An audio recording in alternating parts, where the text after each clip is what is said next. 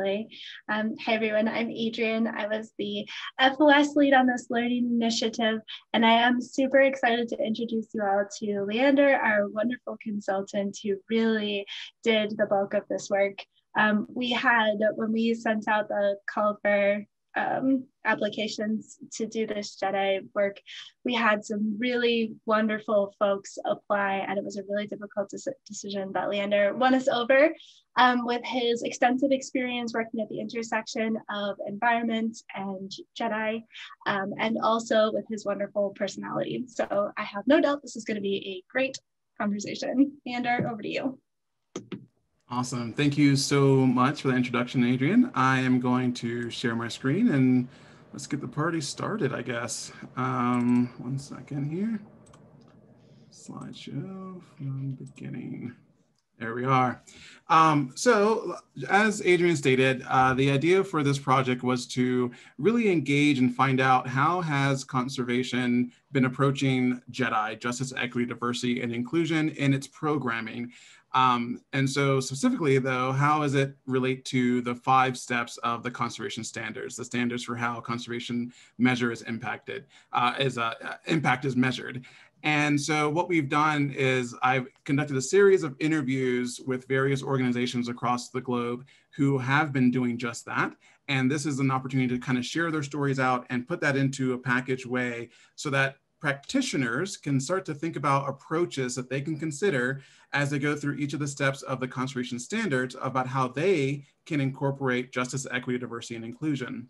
Now, this was a 4-month project, and we were under no illusion that we were going to solve JEDI within conservation programming in that time frame, or that we would hear every single story within that time frame. But this is a starting point and hopefully something that we built off of as we move forward.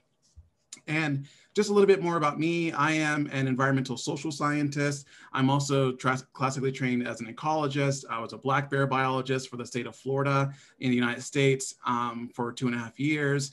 And I've done social science projects that run the gamut from dam removal to urban poverty and how environmental actions can improve urban poverty. So a whole range of things that I can do that I have done and I continue to do through my business at Lacey Consulting Services. So just wanted to shout out really quickly to the amazing team, the contract team that I had with me, Ashley Baker, Adrian Marvin, and Judy Bolshevin. Like, amazing team. I'm so lucky to have been working with the 3 of them. They really made this project the success that it is today. And really another shout out to Ashley, who did a fantastic job in formatting the report for me. Just made it absolutely stunning. So just want to talk a little bit about what we did. So first thing I did to kind of set the grounding of this, I reviewed 9 different programs that were already out there, whether they had been sent me a document for me to review, or maybe I went to their website to find out what they were saying out loud around how they're incorporating JEDI into conservation programming. And that really was to kind of set the stage. Then we went through key informant interviews. We developed qualifier characteristics such as that you've been actively engaged in this over the last few years, that you have documented your JEDI approach, for instance, and that you can talk to successes and failures around this incorporating JEDI into conservation programming. Of course, we did the topic guide, interview guide, and then we ended up doing 9 interviews over the course of time that we had available. So as you can see, the summary that we've done is focus on project design and implementation, and they're organized by the different steps of the conservation standards. And that'll be the flow that I go through for this presentation as well, is we'll go through each of the conservation standard stages, and that'll tell you, or the steps, and that'll, and I'll highlight how JEDI has been incorporated. So we're going to start with the assess phase. One thing I'm going to say first and foremost is that of the organizations that we interviewed, assess and planning were by far the most responses that we got. When it started getting into implementation, analyze, adapt, and sharing, the number of responses or ability to really share stories in those phases dwindled quite significantly. But there is a lot to say in the first 2 phases. And so let's start there with some of the learning that I got from that. So one of the first things that came up a lot was leadership, and as far as the assessment phase goes. And what they're really trying to say here from the interviews that we've done is that it's critical to have leadership on your side in order to you to truly make the changes, systemic changes that you want to make around justice, equity, diversity, and inclusion. You can do it without leadership support, but what we found is that there will be a hodgepodge of successes and failures, and there's no unity around what could be actually done in that space. Another thing for the assess phase is really about engaging the local community and, more importantly, the marginalized individuals within those communities. And one of the things that you can do to really think about how can we ensure that our organization has face time within that community and actually is contributing back in some way. One way you can do that is in the assess phase, considering hiring contractors that have the expertise that know how to work with those individuals. That could look like partnering with a human rights or development organization. It could look like hiring social scientists or economists to be a part of your team to really understand and develop that assessment in a way that is founded in expertise, science, whatever the case may be. You may also want to consider in the assess phase having an accountability partner. This is maybe another organization, or maybe it's a local leader who's going to hold you accountable for ensuring that you are including marginalized voices in your assessment of the both the ecological and social assessment of your study area or where your project is going to be. And of course, if you have the ability to, of course, hire a local person to really be a part of your team, to give you that perspective. Let them be, give them a paid position, even though it's going to be temporary, but at least it's something that show that we care about your community, we care about certain individuals. And if you can make sure that those individuals that you're paying are from marginalized communities or groups, that would be a huge help in ensuring equity within your assessment of the project area. Continuing in the assess phase, clarifying your scope of work is an interesting outcome from these conversations. What they were trying to say here is that a lot of times there are going to be communities throughout the study area, not just within your study area, but outside of your study area, who are going to want you to do the exact same thing for them. Like, oh, well, you're helping this community. Can you also help us as well? And we would love your help, whether it be, let's say you're focusing on education, you're focusing on providing health benefits so that people have the ability to engage with your conservation efforts. What conservation groups have found is that they get spread thin very quickly because there's a lot of people who need help. And so being very clear on your scope from the very beginning is just going to make it so much easier for you when you go into areas that really need a lot of assistance to be able to say, unfortunately, we would love to help you, but our scope is this, and we can't really work outside of that for this grant cycle. Maybe there'll be a future funding opportunity where we can help you and your community. Also, if you are going to focus on justice, equity, diversity, and inclusion, don't just think about it from the needs of a conservation projects. Somehow connect it to local concerns and needs. Make sure that in your assessment that you understand what are the true needs within this community. They're not going to be something that you can replicate in every single community. So in one area, it might be about health, and then in another community, it might be about education. So make sure that you tailor your JEDI work to the local needs of that particular area. Also, this is a lot about engaging with marginalized communities. One thing that you can do to be more thoughtful in this process is to make sure that you're asking them how they want to be engaged. And it is important to do this so early on in the assess phase, because you don't want to get to this later on and realize you've kind of missed the boat in terms of how you could have engaged with them throughout this entire process. And they may even tell you, it's too early, we don't want to engage with you yet, come back to us after you've done your assessment. Or they may say, we want to be there with you, we want to go out and show you our community so that you can see what some of these ideas look like, and not just the textbook and kind of what we're telling you through documents. some of the people that we interviewed also stated, let's be clear that it's going to take a lot of time to build trust, and that sometimes you're going to have to be intentional about your strategies and building that trust with communities. There's a whole literature of social science around the building of trust. I've done a lot of work on that. I've given presentations alone on trust building and the science behind it. So there are ways to be more intentional around trust building, and just know that it's going to take more time. Also, as you're considering your project, really consider a diversity of identities. And this is difficult because sometimes we get really caught up on, let's make sure it's a 50-50 of women and men, or let's make sure that we have particular socioeconomic groups represented. And I think we limit ourselves in the conservation movement on the type of identities that we can actually engage with. I think in here, we could also be getting into things like religion. We could be getting into things like LGBTQ. We can get into things like ability. There are more things to think about. And I'll talk about the fact of kind of the limitations of what conservation groups tend to, the identity groups that conservation groups tend to work with. I'll get into that a little bit later, but I just want to say here, just really be thoughtful about the diversity of identities that you can engage with. Also, that if you don't know the community that well, you may not even know how many different identities exist. And so what one trap you could fall into is that you might just talk to local government. They'll give you the identities that they think exist, and then you realize that you've missed like 5 or 6 or 7 just because you don't know the community that well. And then finally in the assess phase, and again, there's far more conclusions. I'm just giving you the short version because of the time that we have available today.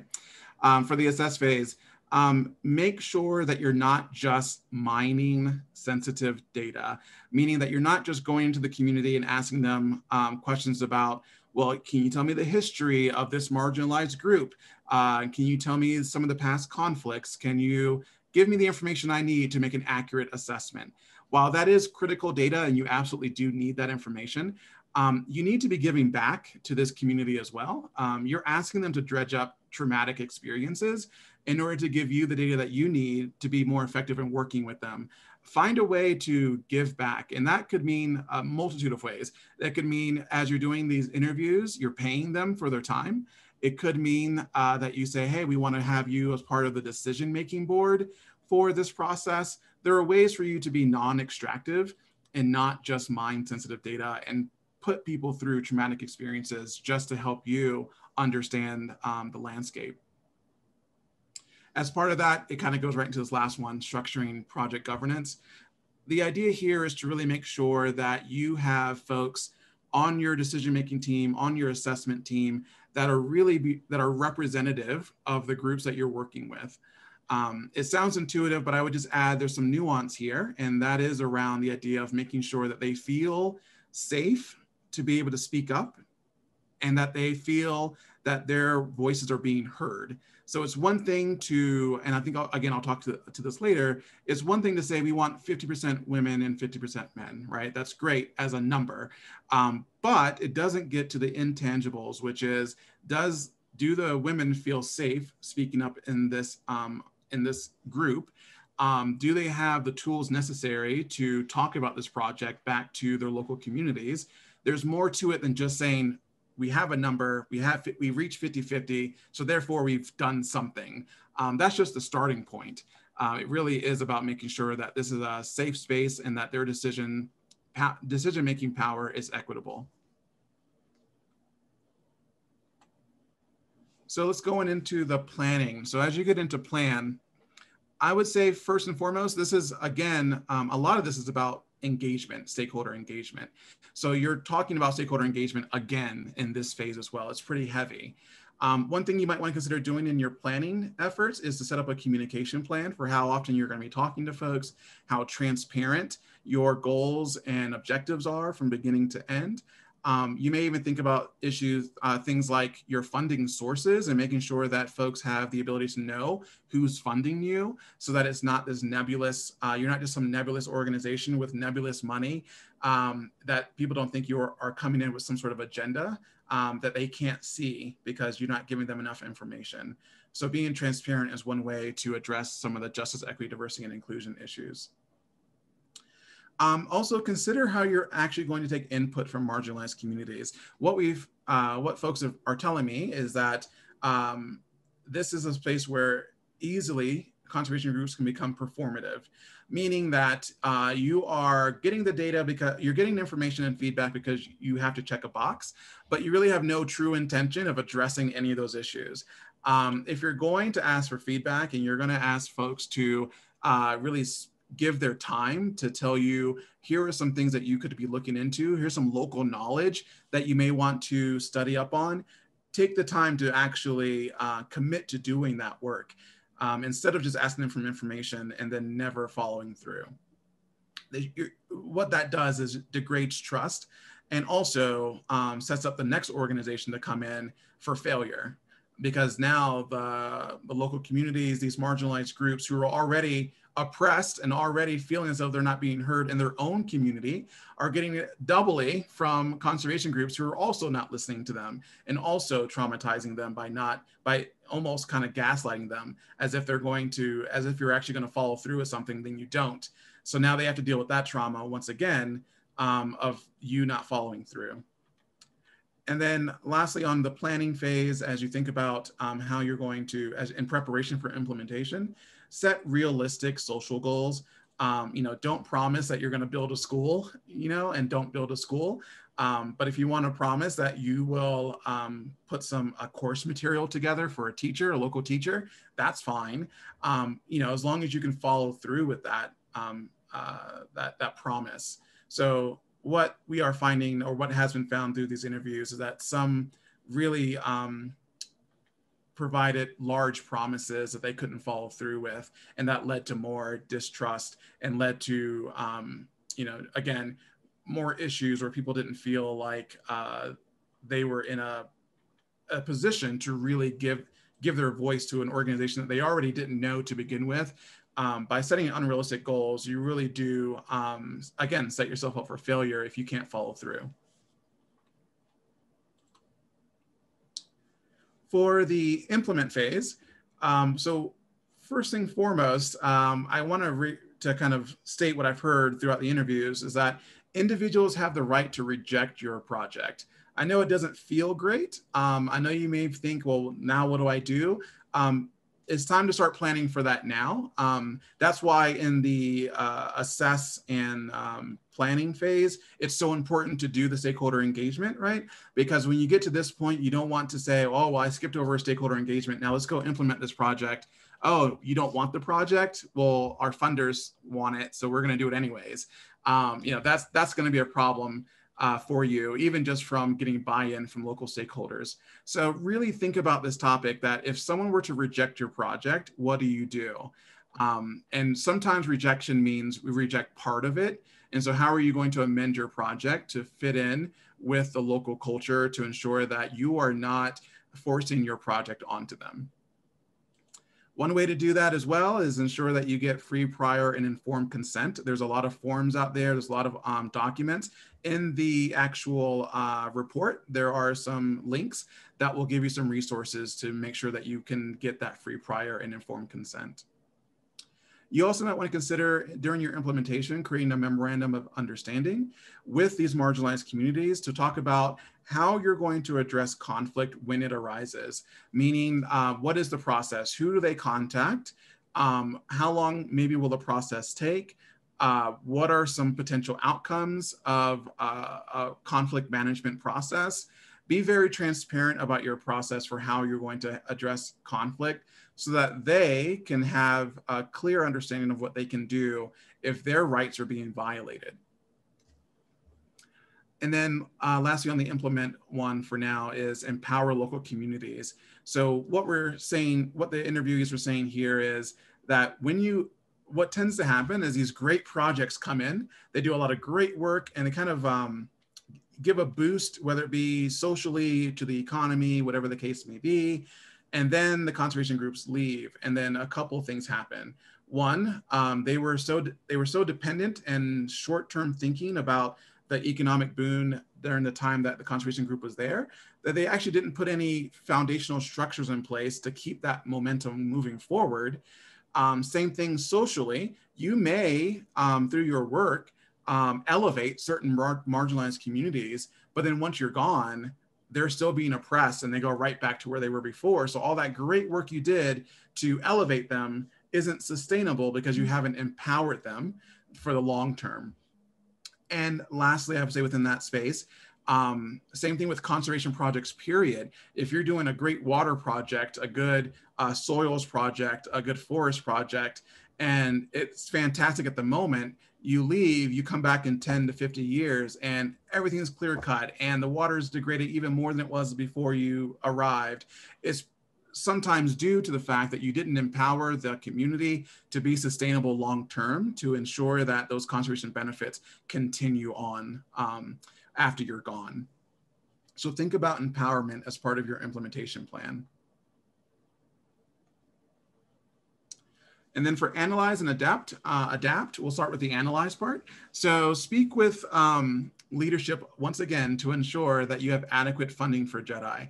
This is not specific to just JEDI work. I think those of us who are in conservation all know analyze and adapt is where the funding starts to fall short and we don't have the ability to follow through with that. But for this being such a critical piece of work that's inclusive, that really it's about bringing voices to the table to engage around conservation. And it would be a shame to get them to the table and not be able to carry it all the way through. And so for some folks, it really is about, we need you to address some of the most basic human rights issues in order for us to engage with you around conservation. And so this work is critically important and needs to be upheld with funding. So again, speak with leadership. Maybe there's another way for you to think about funding this analyze and adapt part. As you think about how you're going to get the analysis done, maybe consider having a social scientist, environmental economist, or an anthropologist on your team at this stage to really help you conduct those analysis. But I would say that if you're going to do that, you may as well bring them in early on, because there is data that could have been collected during the assess and planning phase that would really help a social scientist out, or an economist or an anthropologist, to really be more effective in this stage. So maybe don't think about bringing them just here, but have them throughout the entire process. Another part is disaggregate your data. We need to really understand the impact of what you're doing as it relates to individual identity groups. Lumping them all into like a region, like saying, oh, well, in the Southeast where this project was done, XYZ happened. Okay, great. But let's talk about the individual identity groups that are within that region to really understand how each of those identity groups were impacted by your project. It does take a little bit more time, not much more time, but it really does help to really understand how marginalized communities are impacted by conservation projects. You may want to do an internal assessment at this point as well. This is really considering who is at your decision-making table. Did you do a good job of making sure the right people were at the table? And if not, think about your JEDI impacts. Like, did you actually elevate and improve the quality of life of certain marginalized communities? This is a good time to ask yourself that question. And if you haven't, why? Or if you haven't, or if it hasn't improved, why not? And if it has improved, even why? Why did it improve? What did you do to improve the quality of life of these individuals so that they can be more engaged with conservation? And also here, maybe as I talked about with funding, I know it can be difficult sometimes, but possibly consider requesting an extension from your donor. If they didn't already include analyzing data as part of your funding, maybe ask if you can get a extension so that you can actually get this work done, or potentially they're willing to provide you with additional money and funding to get this done as well. And then for adapt, that means basically you've done the analysis and now you want to do something about it. So on the adapt phase, look for areas that may have been misunderstood in the assess phase. So in that initial assessment, you may have just missed a few things because you just didn't know much about the community. Through your analysis of your JEDI approaches in the community, now's a good time to say, oh, you know what, we missed a few identities. We didn't engage with a couple of identities that are still marginalized. Their voices are not being heard. Let's make sure that as we continue this project, we also continue to incorporate those voices into the process. Make sure that you are analyzing all the feedback that's come to you from marginalized communities. This is a good time for you to say, hey, turns out that while the majority of identity groups that we're working with love what we're doing and love our approaches, for some reason, all the women in the community really don't like the way that we're approaching this. And we need to figure out why they're saying that. And so really listen to the data and go back and talk to these individuals to find out what you can be doing better to ensure that they are feeling included and that they have a safe opportunity to engage. And then as stated before, there may be a need to engage with new individuals. Again, that just may pop up from as you learn more about the community. You may find out that while before you didn't think there was a large LGBTQ population within this community, turns out there's a much larger one than you thought there was. And so we got to go back and really engage with them. And then for the sharing piece, so it's interesting as I did the interviews that the majority of the folks who I interviewed really sharing wasn't a top priority. It was a top priority for sharing within their organization, but not sharing outside of their organization. So there's a lot of fantastic work being done around JEDI that most people have no idea is happening because no one's sharing it. And I'm going to make an assumption or have an opinion here that one thing about that is that there tends to be a lot of failure in working in JEDI. And failure is just a stepping stone to success.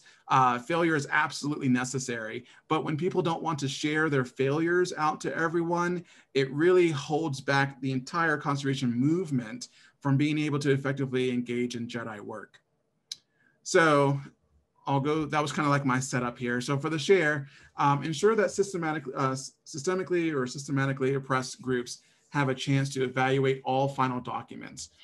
This is related to what I talked about earlier about just mining sensitive data and not giving anything back. This is one way that you can give back to the community by making sure that they provide feedback on your final report, that they can say that, oh, you didn't hear us correctly. Like, no, that's not the approaches that we thought you should take. Let them have the opportunity to give feedback, but let them do it at their own pace and language. So if you do have a final report, make sure it's in their language that they can understand and interpret.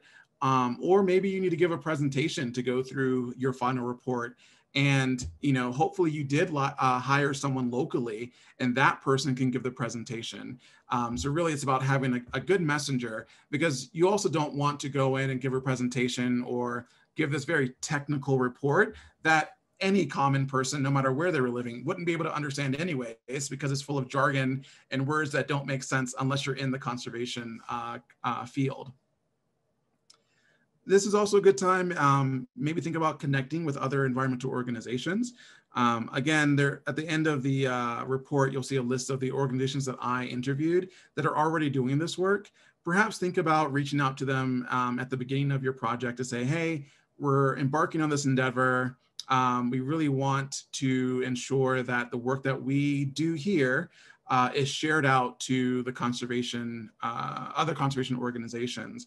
And so you may consider reaching out to one particular organization, or you may consider reaching out to listservs like the Conservation Coaches Network listserv as a way to share your learning. Also consider presenting your findings not just at conservation conferences. The work that you do is critical to other fields. And so if you're doing work around education or health, you may consider presenting your findings at these other conferences that also really just bolsters the collaboration that can happen between different sectors. I mean, we need the health sector to help with conservation issues. We need the education sector to help us with conservation issues. indigenous rights groups, all these different groups need to be incorporated into the work that we're doing with conservation if we're ever going to be effective long term. Same thing that we need to be more willing and open to work with different sectors in order for us to be more effective in the social sphere.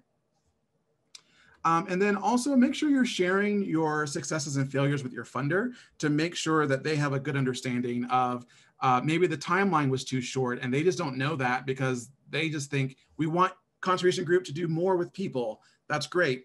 But let's talk about the actual timeline that it requires to do that. And let's talk about the actual amount of funding it takes to do that.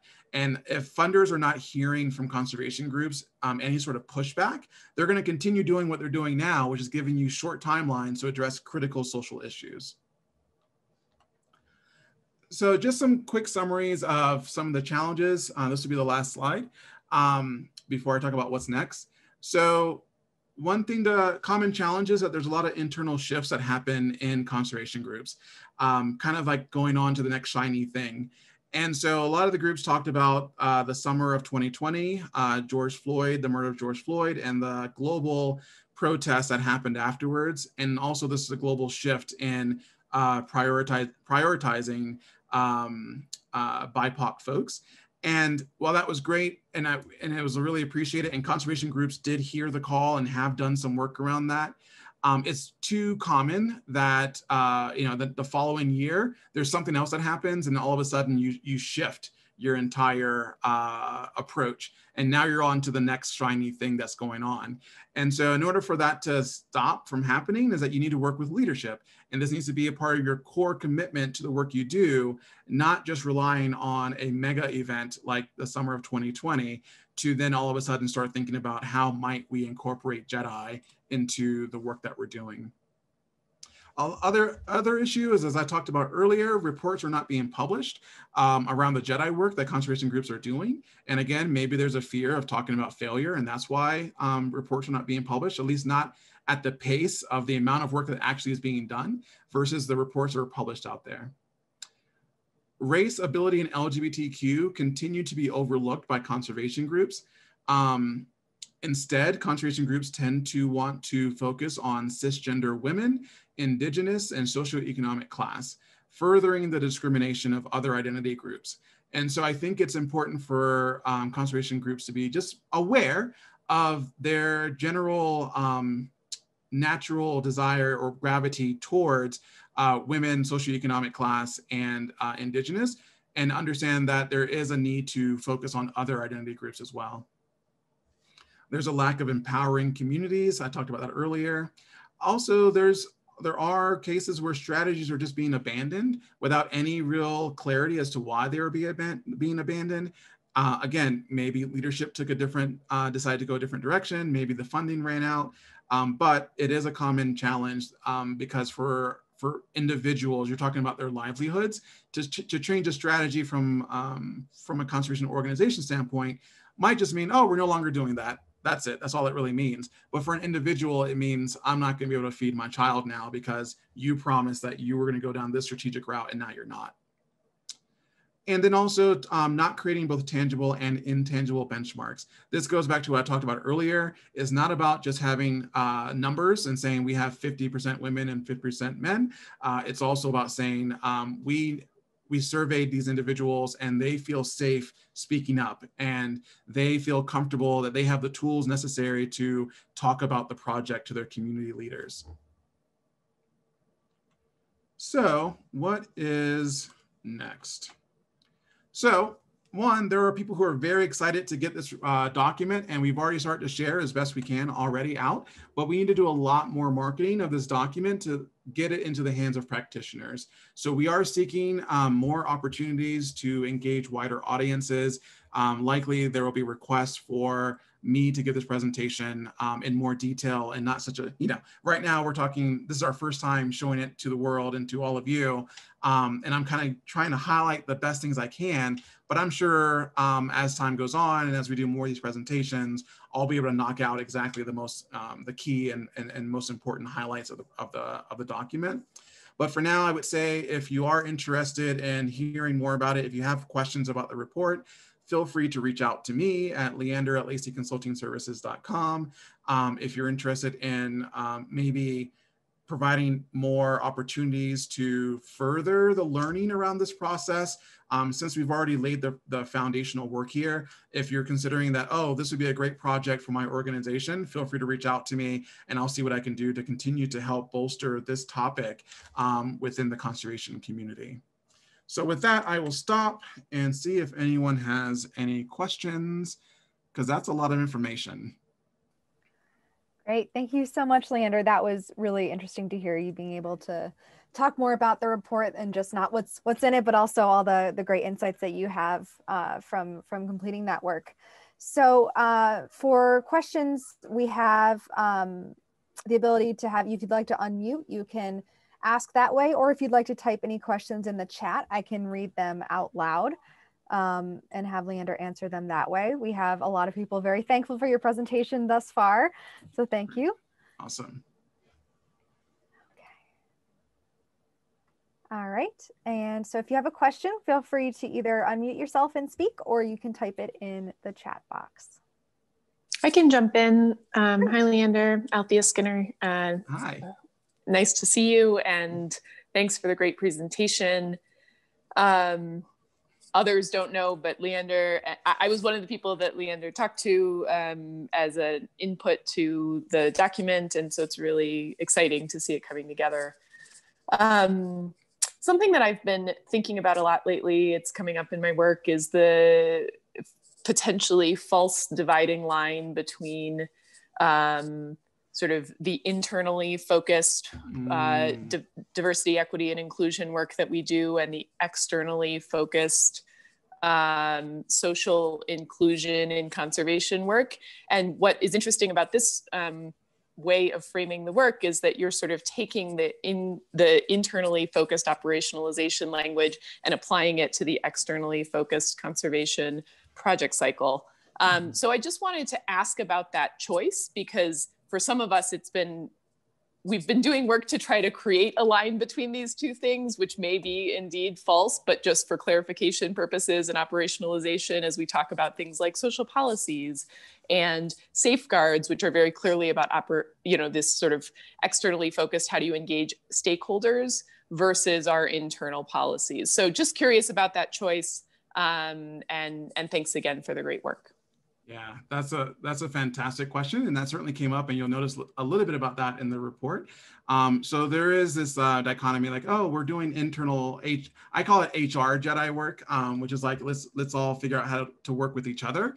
But what I've learned and what I've seen just through experience and being a part of organizations, that internal work is fantastic, but somehow it stops there. Like, okay, I know how to work with Leander and Sarah down the hallway, but I don't know how to bring that into my external work. Like all of a sudden I've forgotten how to do JEDI work when it relates to indigenous groups or to different LGBTQ groups in spaces where it's not the norm. That's not what I see every day at my work.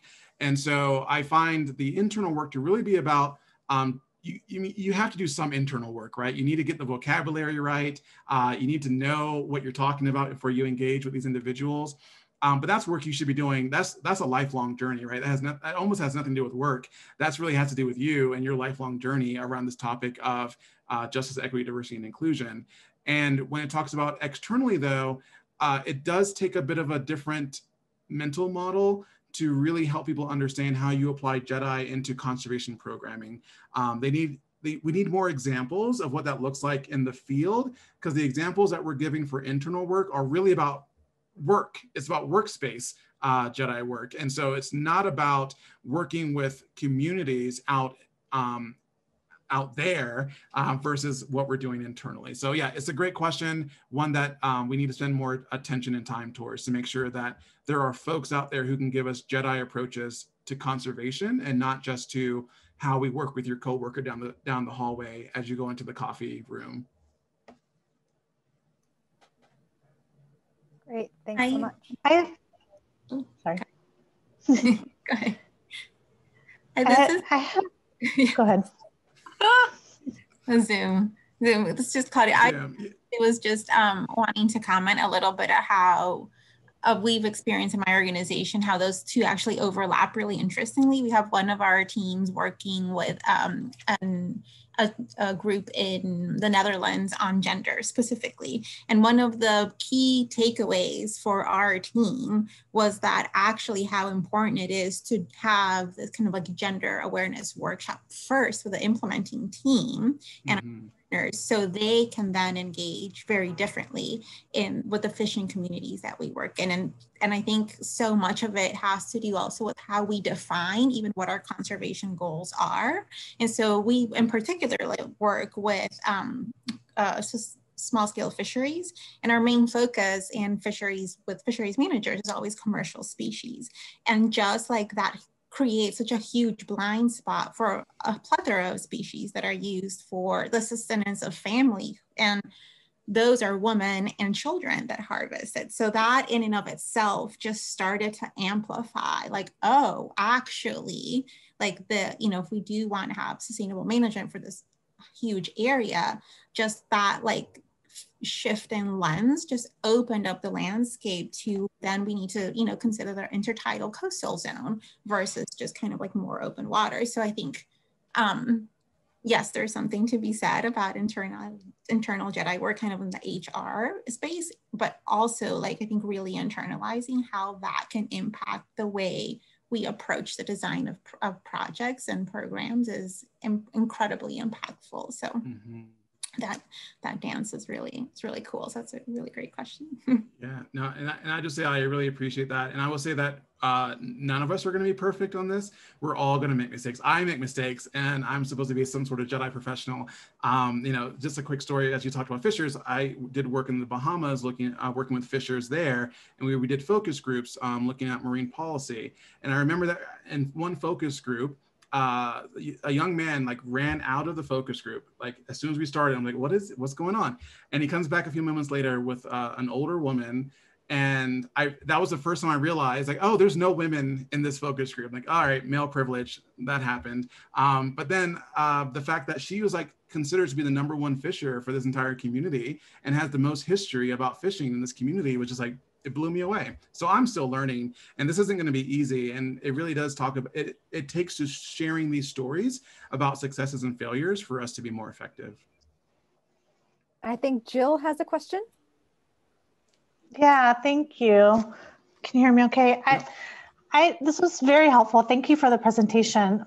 My question, your presentation, and I think many of us come with the orientation that, a robust kind of diversity, equity, and inclusion framework makes our conservation work more durable and better in the long run.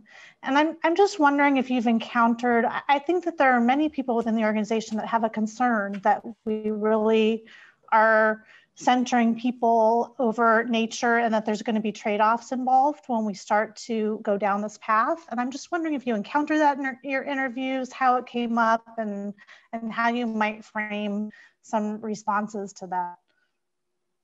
Yeah, such a great question. It didn't come up too much in terms of how to kind of like justify, I suppose, why JEDI is important. And I appreciate what you're saying, that people are probably who have come to this right now are probably already in the camp of, we think it's important, we know it's important, and how do we do it? I don't have a good answer for that because we didn't really talk about that. I can give you a personal opinion about that, but I don't know what the full example it would be.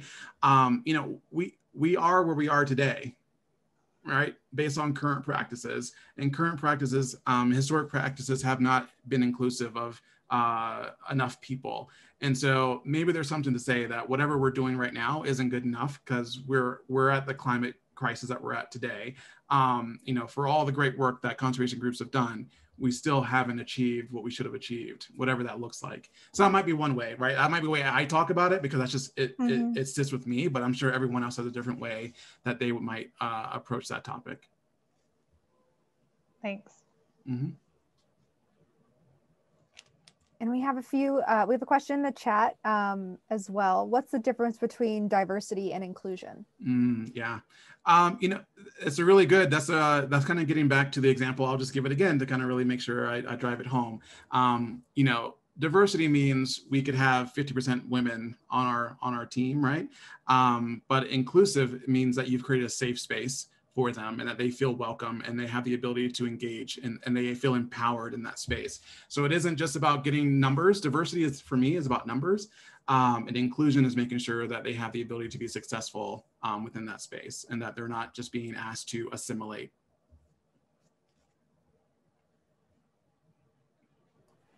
Great. Does anyone else have any other questions? We just have one other comment in the chat too. In the more collaborative group on holistic conservation, they explored some questions of JEDI and conservation projects as well. So stay tuned for that webinar, which is coming up in a few weeks. So that'll be just like this one. That's great. And I know a lot of different networks are working on this issue as well. So CCNet, the Conservation Coaches Network, they're also starting to put together a JEDI team to look into this as well. Perfect. I'll go do one last call for questions. Hi, Saras here. Hi. So I have one really, so it's kind of thinking about the flip side and dealing with or supporting people who have privilege. So within like the communities you work in, but also in the internal space as well, who kind of want to do the right thing, but are kind of telling you that they're finding it really hard because they find their own privilege very challenging. Do you have any kind of tips on how to deal with that? Yeah, I mean, I could do a whole workshop on probably just that by itself. Yeah, you know, it really comes down to getting people comfortable again with failure. You know, acknowledging and dealing with privilege, which we all have, right? Like I had no problem sharing that story that I missed the mark and I didn't know that there was no women in my focus group, right? That's a male privilege and I totally accept it. And I totally get that I can live my life not thinking about the fact that there's not a woman included in the focus group. But I could also do something about it. You know, I can also say, you know what, I learned something. I'm going to do better next time. I'm going to make sure, I'm going to commit myself to making sure that there are more diversity within my focus groups. These are just things that we're all learning together collectively as a planet, as human beings. You know, that I think that we need to give ourselves a little bit more cushion and give ourselves a little bit more, there's a word I'm looking for, to say, hey, it's okay to mess up and it's okay that we have privilege. Privilege is not something that you chose to have. So it's not like you chose this all of a sudden. This is something that was given to you when you were born. You had no choice whatsoever about whether you were going to or not going to have privilege. So let's give ourselves a little bit of slack and say, yeah, I have privilege. I understand that. And I want to work within the confinement of that. Also letting people know that privilege is not a bad thing. Privilege allows you to elevate other voices that couldn't have been elevated before because you do have privilege. So privilege can be leveraged in a good way and be used for good. You just need to be able to acknowledge that you have it and then be willing to do something with it. Thanks, Leander. That's very helpful. One last call for questions.